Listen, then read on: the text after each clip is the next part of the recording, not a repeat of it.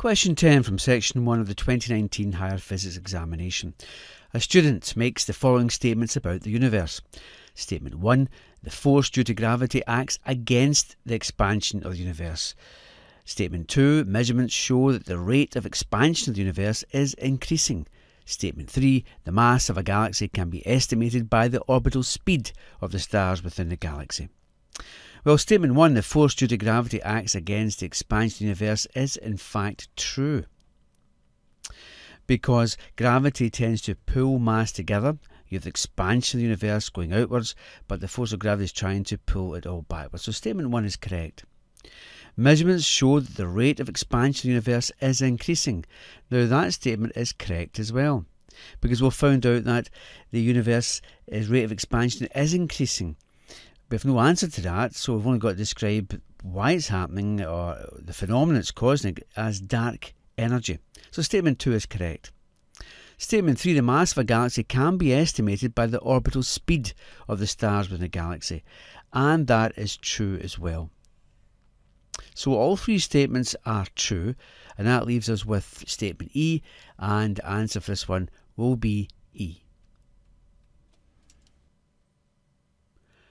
Question 11 from section 1 of the 2019 Higher Physics examination.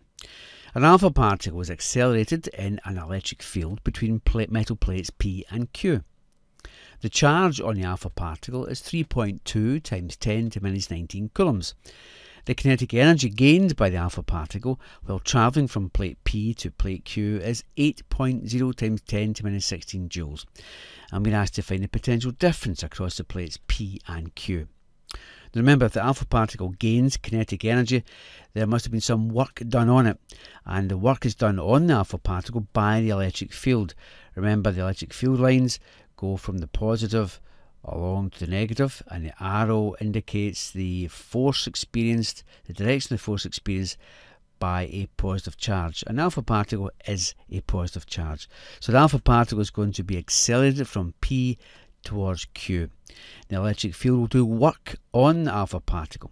Now you look up your data sheet and we find out that the work done on a charged particle passing through potential difference of V is Q, the size of its charge, times the potential difference V.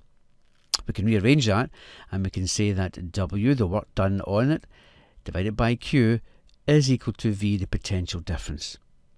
So what was the work done? The work done appeared as kinetic energy, so that was going to be 8.0 times 10 to the minus 16 joules, and divide that by the charge on the alpha particle, which was 3.2 times 10 to the power minus 19 coulombs.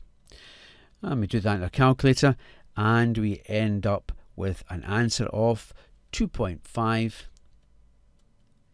times 10 to the power 3 joules per coulomb. But we know that a joule per coulomb is really a volt, so we have 2.5 times 10 to the power 3 volts, and our answer will be D.